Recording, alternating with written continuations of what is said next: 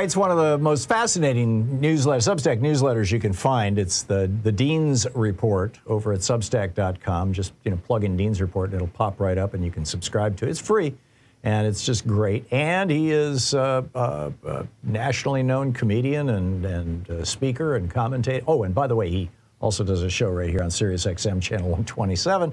Dean Obeidallah, Dean from 6 to 9 p.m., deanofradio.com, deanobeidallah.substack.com. On Twitter, it's at Dean Obeidallah, on obviously SXM Progress. Dean, welcome back to the program.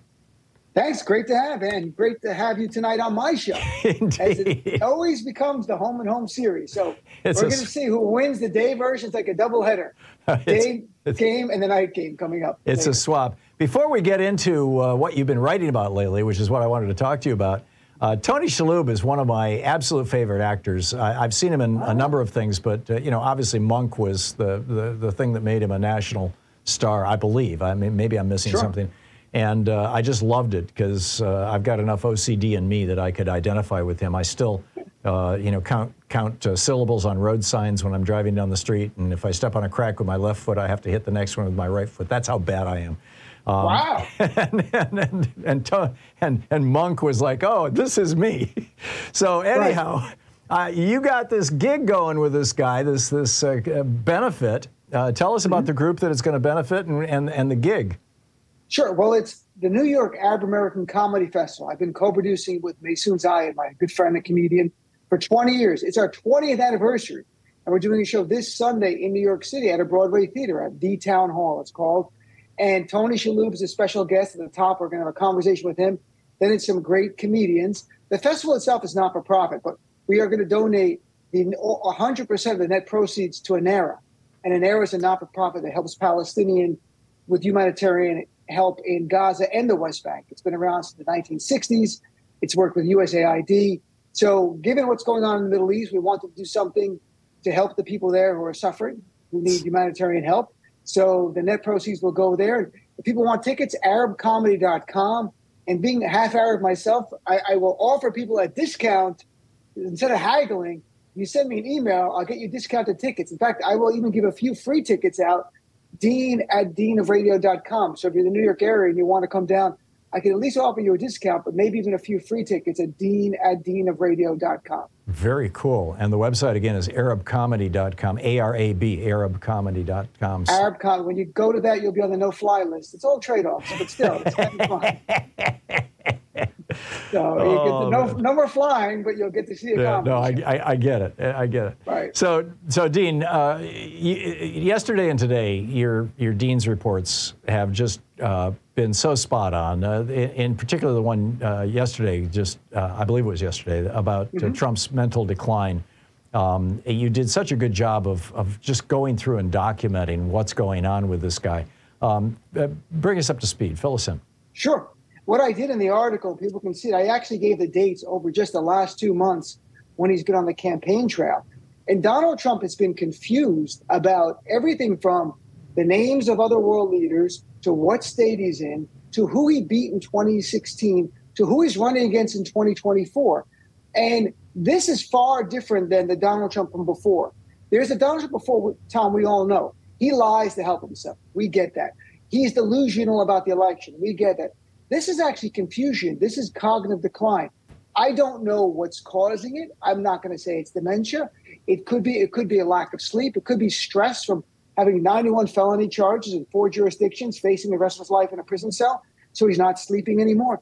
But this is not the same Trump. And it's very alarming because they're trying to cover for now, like Brian Kilmeade going, oh, when he says Obama, he beat Obama, he knows he meant Biden, but he's not. Like, no, you're covering for a confused older gentleman who doesn't know what's going on. And I can give a few examples if you'd like. Yeah, go for it.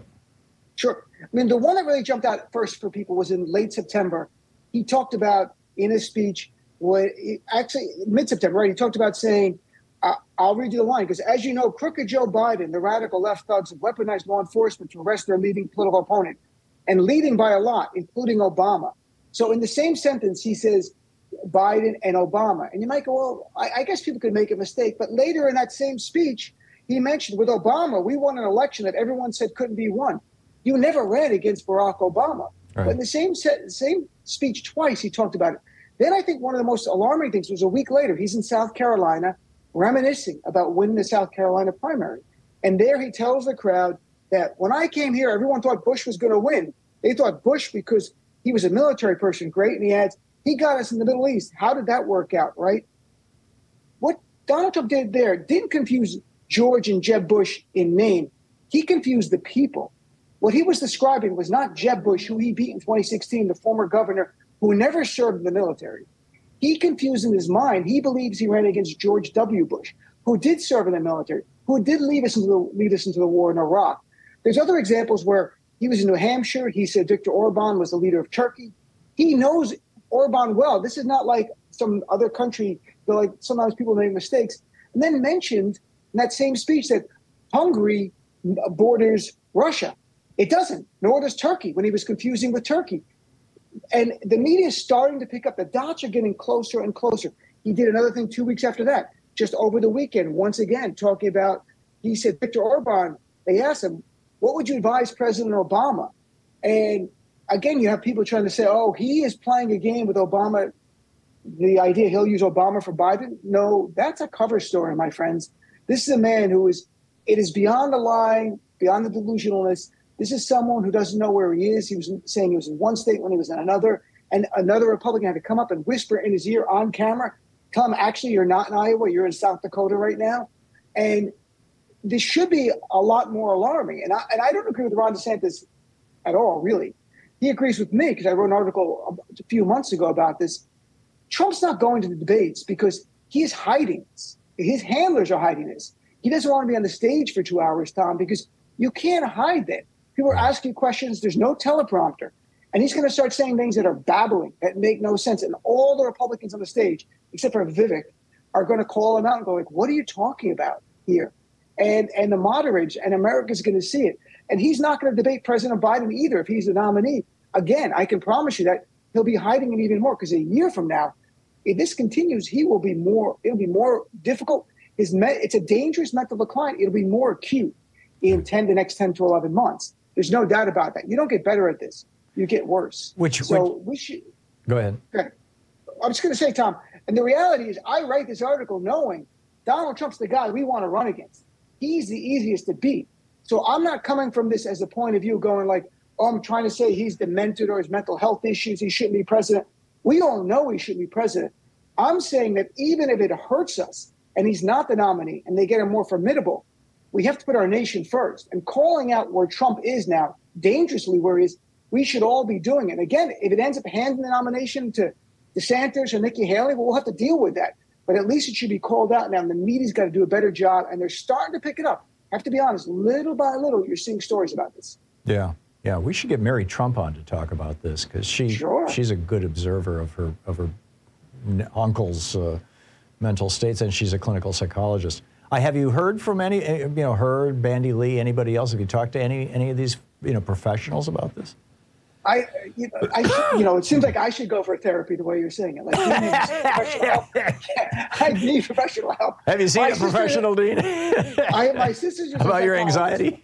My sister Dawn is a doctor. She's Dr. Dawn. And my brother-in-law is a doctor. They're both psychologists. He's treating. So I could go to them for help. But I had Bandy Lee on, not to ask about this, but a little bit, about a month and a half ago. Yeah. And it's a good idea to book her again. We'll talk about more. Yeah, it raises the question. I mean, which is more dangerous, a guy in the White House who has dementia, or a guy in the White House who openly admires Adolf Hitler and wants to reinvent America as Nazi Germany?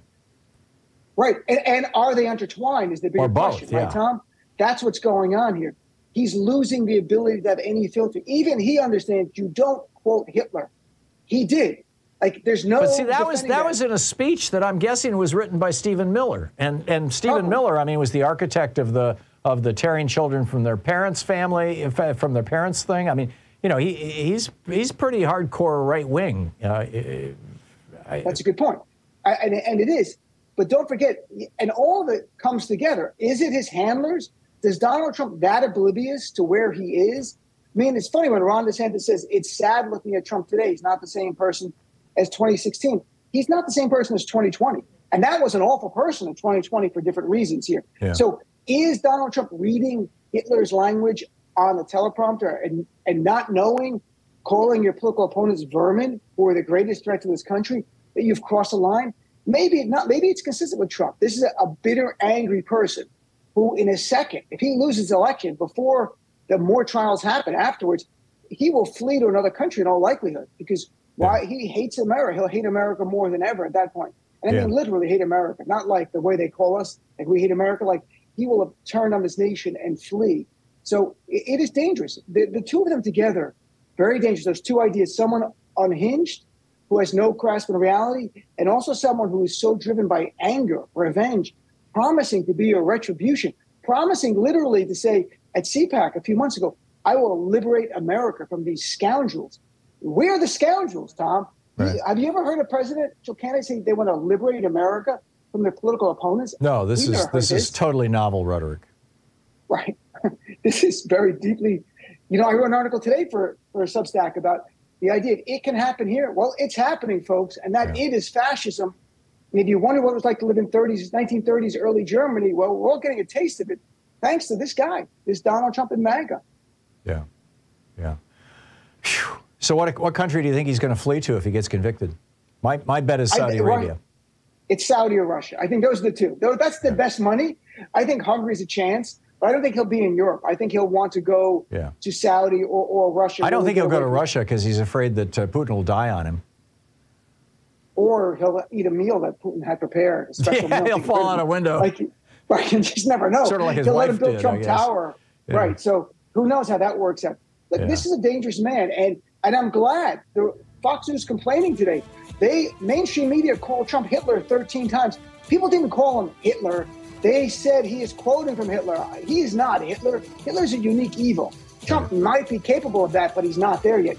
He is quoting Hitler and Mussolini, and we have to call out in no time for timidity, my friends. The stakes are too high. Amen. The great Dean Obeidallah. You can listen to him right here on SiriusXM channel 127. Thanks, Dean.